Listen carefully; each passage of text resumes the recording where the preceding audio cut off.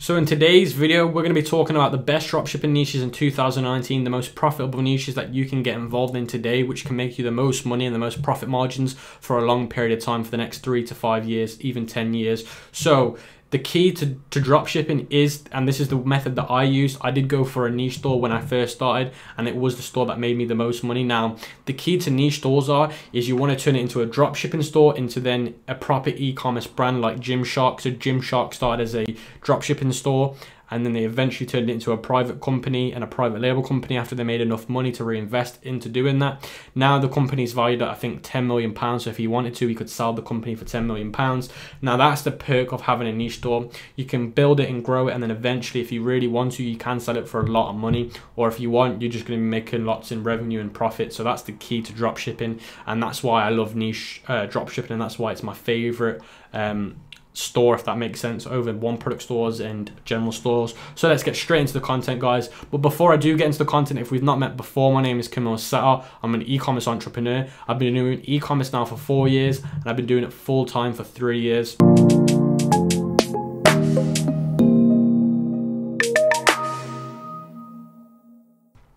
Now, let me, for people that don't know what an example of a general niche store is, I'm going to make sure that you guys understand it, because like I said, I don't want you guys to go throughout this training and not know what a general niche store is for those that are beginners. So for example, I'm going to be using fitness as the category, and then next to fitness you've got male fitness. Inside of male fitness you've got things like weight loss, you've got sport exercises like basketball, you've got bodybuilding, so you could sell products throughout any of these things. So if you find products that are related to any of these things that I've just listed here on the left hand side, or might be your right hand side, you can see you can sell products with them. So for example, bodybuilding, you could sell like weights on your store, or something to do with bodybuilding. Weight loss, you could sell something to do with weight loss. So if it's like a machine they can stand on and it wobbles, so like there's wobble machines, you could do those. Sport exercises, so basketball, you could sell products to do with basketball. So you could do like, you could sell basketballs, you could sell print on demand basketball t-shirts. Example on the right is female fitness, you got yoga, so you could sell yoga mats, you could sell yoga leggings, you could sell things like weight loss again, you could sell things like running, so you could sell sports shoes or whatever. So this is just an example, guys, of a general niche store. So it's selling anything to do with any of these things. So if you were to do it, for example, if your other one was electronics or smart devices, you could do iPads, smartphones, you could do like wrist, like watches and stuff like that. But this is just an example, guys, for people that don't understand what a general niche store is. So the best niches in 2019, so these are my top picks for the most profitable and the most successful niches that you guys can get involved in, and I will be leaving a PDF in the e-commerce for Kings group, so you can access this, but not just access this is what you can see on the screen, but you're also going to be able to access 50 passion niches, and I'll discuss what a passion niche is on the next slide, guys. But you'll be able to access all this in the e-commerce for Kings file section. So the first thing is the health and beauty niche, the gaming niche, the gadget niche, the fitness and meditation niche, the electronic niche, the technology niche, the kids niche, the toys niche, the women's clothing niche, the jewelry niche, and the home and garden niche. So these are some of the niches that are the most profitable that I found, and like I said, I've used 2 of these on the screen, and that's what's made me the most money in my e-commerce journey. So like I said, guys, you're more than happy to use these niches for yourself. Now, I do something called a pre-game plan before I even start a niche. So these are certain things that I would recommend you do before you even start a niche, or you look into getting involved in a niche. So the first thing is make sure there is enough products inside that niche, because if you're starting a niche where there's only a limited amount of products and there won't really be any more products being made, then you're really restricted, and it goes back to that limitation. You're going to be limited to making a certain amount of money. So like I said, I've also put here, if there's a demand for that niche, you won't have this problem. So if there's a massive demand for the niche, so for example, the weight loss niche, there's a huge demand for it, you're never going to run out of products that you could sell. So the next one is choose a passion niche or a problem solving niche for best results. So if you want to get the best results, the fastest results in your niche store, pick a niche that people are passionate about. It doesn't need to be something that you're passionate about, but it needs to be something that people are passionate about. So for example, a business partner of mine started a niche in the unicorn niche. Now, you're probably going to laugh, but I laughed when he said it, but when I did my research, it was a good niche. Now, why is the unicorn niche a good niche? Because one, people are passionate about unicorns. Now, I can't talk rubbish about people. People have their own interests, their own hobbies, but you've got these people that love unicorns and whatnot, so that's something to do with the customers being passionate about it. Then there's a problem solve. I've also listed here that it needs to be something that's a problem solving niche for the best results. Now, the big problem in the unicorn niche was the unicorn fans couldn't get merchandise like towels with unicorns on it or bedding with unicorns on it. So that my business partner made print on demand unicorn bedding, towels, t-shirts, clothing, and he made an absolute killing from it. So if you can pick a niche that have the passion and the problem solving, you're going to make a lot of money very fast. But it can just have one of those things if need be. But like I said, if it has both, you're going to make a lot more money.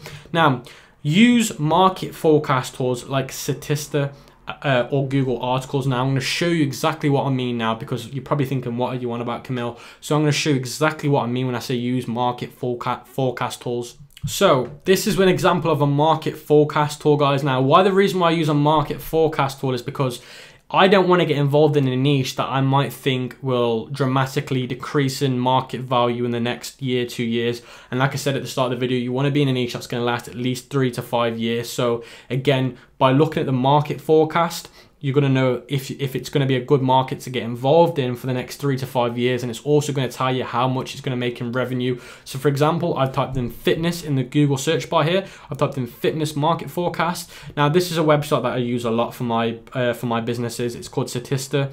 If I'm saying that wrong, guys, you know what I mean. I'm rubbish at reading. So this is the one that I recommend.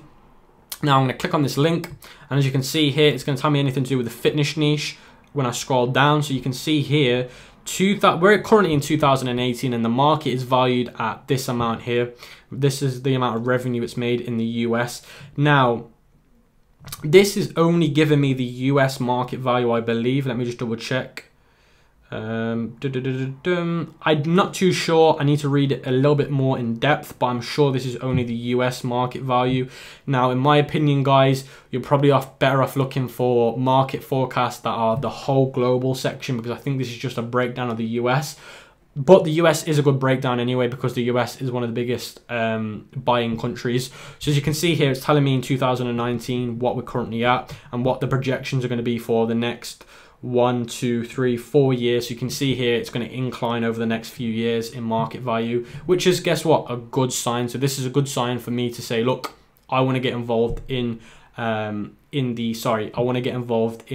fitness niche. And as you can see here, they categorize it from, so what the blue means is apps. So software is going to be the minimum of the majority, and again, wearables is what's going to carry the market forecast the majority. So it means, so for example, if you're doing a dropshipping store, you're not going to be making apps or software, so you don't need to worry about this. But for wearables, it's going to be the majority, guys. So like I said, this is really, really important, guys. And like I said, if you can, I would recommend you find a global version of this instead of just a US market forecast. But if you can only find the US market forecast, that's fine, like I said, because the US is one of the biggest buying countries.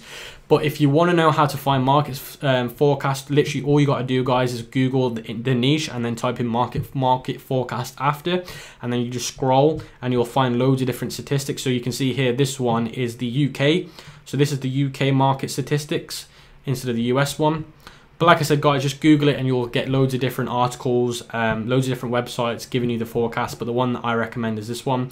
Now, if you do want the whole of the global statistics, you will have to, Statista, there's a paid version of it, which will give you the global revenue forecast, but it is paid. But for the free one, guys, it is a little bit limited. But like I said, if you do dig on Google, you might find one for free that gives you the whole breakdown. So that's what I mean by market forecast, guys. And like I said, nobody else is talking about this, but this is so important that you make sure that you do this for your dropshipping business before picking your niche. You want to use Google Trends to help identify if a market's stable or not stable. Now I'll talk a little bit about what stabilization market is about. So let's dive straight into Google Trends so I can explain what I'm talking about. So guys, you can see I'm on Google Trends now. So what I'm going to do is I'm going to type in fitness. Excuse my spelling. My spelling is just as bad as my reading. So what you want to do is you want to go to this, you want to change it to worldwide, and as you can see here, the market is quite stable. Now probably people are thinking, oh Cam, why is the market so stable? That must mean there's no money to be made. Now that's not correct. A lot of people use Google Trends for finding winning products to see if there's a lot of interest. Now when you're looking at a niche to be involved in, it's good to see stabilization, because at the end of the day, it means that market's not unstable, which means at any time it could fail, or the revenue that could be made is going to decrease and you might go out of business. It means it's stable and it's going to consistently make money over time. And as you can see, it might have now and again a time where it'll just sprout up and you'll make a lot more money and whatnot, like times at Christmas and stuff like that, birthdays and whatnot. So as you can see there's a little bit of a incline, but that's a good sign, guys. You want to look for stabilization. If you see anything that's going up and down, that just means it's not stable. It could fail at any time, which I wouldn't recommend. And you can see here, you can see where it says 75, 50 and 25. As long as it's above, in my opinion, as long as it's near, as long as it's between 25 and 50 and it's a stable line, that's a really good sign, guys, and that's a metric to look for. So that's the Google Trends metric, guys. So the next thing that you guys want to do is you're going to want to use Google Keywords Everywhere tool for Google search volume. Now let me show you what I mean by this, guys. Now this is really important as well. So we're on Google, and like I said, this is a key metric that I look for, and it's really important. As you can see, I got my Google Chrome open here. So what I'm going to type in is I'm going to type in fitness, and I'm just going to search for it. And because I've downloaded a Chrome extension called Keywords Everywhere, and I'll leave a link in the description in the resources section, which I leave on every single video, where you can download this Chrome extension for free. Now what it will do for me is, instead of having to go into Google Ads and look for and do keyword volume search on there, it will automatically display it on my search bar. So when I type in fitness, it's going to tell me the search volume, it's going to tell me the cost per click, and it's going to tell me the competition level. So this is also really good if you're doing Google Ads, and I will be making a Google Ads tutorial video very soon for you guys, so make sure you subscribe to the YouTube channel. So as you can see here, 1.5 million people search for fitness, which is absolutely huge. So it means that the market, there's a lot of people looking for things to do with fitness. So it's a really, really good sign, guys. Now, other things that you could do is, for example, if you're going to do fitness, you could do niches within fitness. So the examples that I gave you were yoga. So you could do yoga, and you can see there's 1.8 million search volume for that. Or you could do, for example, yoga mats, because that might be something that you sell within that niche. You can see there's 200,000 monthly search volume, which means there's people that are after it. It just means that people are looking for it with intent, which means they're looking to buy it. So if you can do a Google ad, or you can do a Facebook ad, there's people there that you can sell to. So that's an amazing tool that I use, guys, to help me figure out if a niche or within that niche there's money to be made. So the next thing that I do, guys, is I use something called AliExpress Dropshipping Center to find potential in that niche. So that selected niche that you picked, find potential winners for that niche. Now I've mentioned this in my old videos, but I'll also mention it again for you guys, so you guys can understand what the Dropshipping Center does. So you guys can see I'm in my AliExpress account and I'm in my Dropshipping Center now. A lot of people might not have Dropshipping Center because it was a special feature that you had to accept or decline. Now I remember a lot of people declined it because they didn't know what it was. Now if you want the Dropshipping Center, there will be a link in the description below in the resources section, so you can download this into your AliExpress. You just click the link and it'll automatically turn into a Dropshipping Center.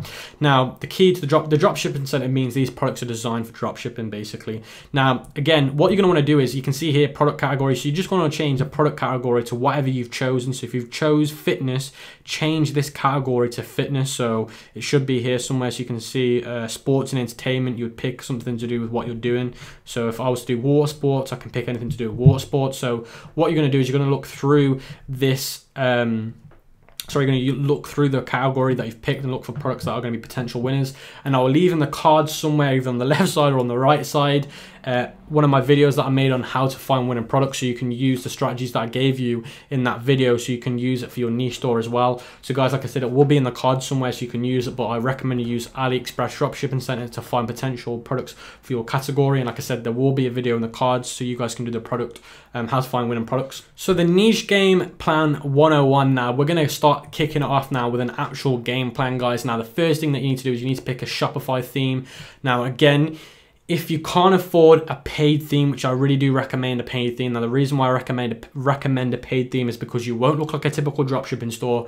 You'll come across as a legitimate big brand. So you don't have to be a big brand for people to think you're a big brand. As long as you look like the part, you will be betrayed as the part. So what I mean is, invest into a paid theme, and I will leave a link in the description below, and I'll also be showing you the website that I use to get my paid themes from, and the website that I've given my students to use to get their paid themes from. Now, the reason why I recommend the one that I'm going to give you is because you can get websites for as low as $39, and they look absolutely amazing, and they're so well integrated with Shopify, guys. So I'll get on to that in a minute. But the reason why I recommend them is, like I said, you're going to be portrayed as a big brand, and you don't need to be a big brand or whatnot to be portrayed as a big brand. As long as you look like the part, you'll be treated like the part. And if you can't afford a paid theme but you want to know the best free themes for your store, I will leave a link in the description below on the top 4 best 3 themes that you can use in your dropshipping store if you can't afford a paid theme, guys. So let me show you the software and the website I use to get my paid themes from. So as you can see, guys, I'm on the website that I use to get my paid themes, and like I said, the example I've been using all video is fitness as my niche. So as you can see, I've typed in fitness and it's pulled up this website that I can potentially use for my store, and it's only going to cost me $39, guys.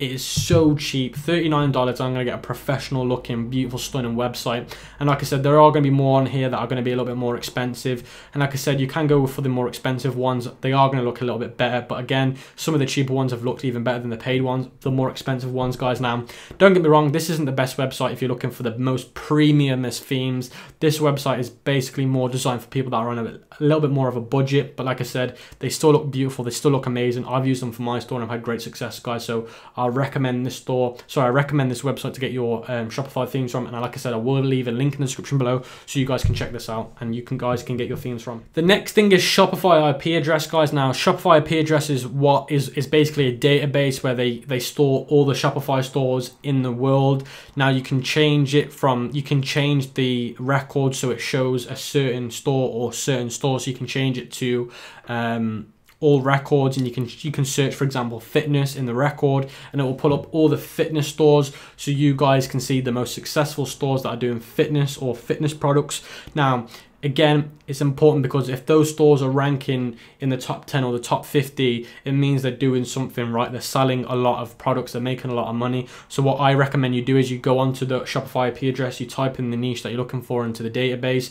It will pull up all the stores, but don't get me wrong, guys, it will pull up a lot of just normal e-commerce stores, not dropshipping stores. But what I do recommend you guys do is I recommend you go through the different lists of stores and you look for the ones that are dropshipping stores, and you check out how to you obviously spy in their store, look at the ones that are doing well, and you steal them from their store. Now, I will leave in the cards somewhere how to do how to find winning products. I mentioned this before in the video, but that video, it shows you how to do it as well. So let's move on. The next thing that you want to do is you want to make sure that you've got a marketing plan positioned perfectly, guys. Now, this is so important. You need to make sure that you've got your positioning at the best you can. Now, the first thing that you want to do is you want to look for Instagram influencers within your niche. So for example, if you're doing the fitness niche, you want to look for influencers in that niche so you can use them to get your store going. Now, I made a video yesterday on how to find Instagram influencers that will make you profits every single time and you'll get responses from. So I'll leave it in the card section again somewhere so you can watch that video. It's a great video, guys. It will help you so much. The next one is you want to look for Facebook ads within that industry you're running. So whatever stores, so look for your competition, look for competition in that dropshipping. So like I said, guys, with Shopify IP address, the stores that you find, do some research on them, look for their ads they've been using, which is what I've stated here. So get ad examples. Now, from Shopify IP address, you can look for their Facebook page, and then look at their info and ads and look at the ads they've been running for their store and take some ideas and templates from them. The next thing is look for Google ad examples. So for example, not every single store or product you run will be best for, and this is important that you understand it, not every product is good for Facebook ads. Only certain products are good for Facebook ads. Some products work best for Google ads, and I will leave in the card section somewhere again why your ads don't perform well, and in that video I explain what ads you should be running for your stores. Now, again, you want to do some Facebook group research. You want to find Facebook groups within that niche you're looking at. You want to look for Facebook groups, in your niche that you can network in, you can build authority in, you can promote your products in, but obviously that comes at bringing value in those groups first before you ask for anything in return. But like I said, I will leave in the description below how to get free traffic to your store so you can get sales, and in that video which I made, I talk about Facebook groups and how to promote your products in Facebook groups without getting banned or seen. Now, Reddit groups, now Reddit chats or Reddit groups is really important. Now, for niche stores, this is so important. You can drive so much traffic to your stores. So many students have used Reddit that I've taught and they've got so much success from it. Reddit's not easy, and I will be making a separate video on how to use Reddit. YouTube videos, so when you start a niche store, you're going to want to make a YouTube channel and you're going to want to post YouTube videos on your YouTube channel. Now, again, it's going to take, you will have to come out of your comfort zone to do this, but it's so important, guys, that you really do use this, because at the end of the day, you can rank your videos so high in the YouTube search engine and get 10,000 views every single month if you rank for it. And again, certain keywords you search for, YouTube videos rank really high in the Google search engine as well. So it's important that you use YouTube videos for your niche. And also you can use YouTube influencers for your niche. So guys, that is it for what I've covered today. That should get you to where you need to be with your niche. Like I said, there's so much value that I've given you today that will help you with your niche or niche store. So like I said, guys, if you're taking value from this video, make sure that you smash the like button, you leave me a comment, and you share this with people that you know that will take complete value from it. And I'll see you guys in the next video.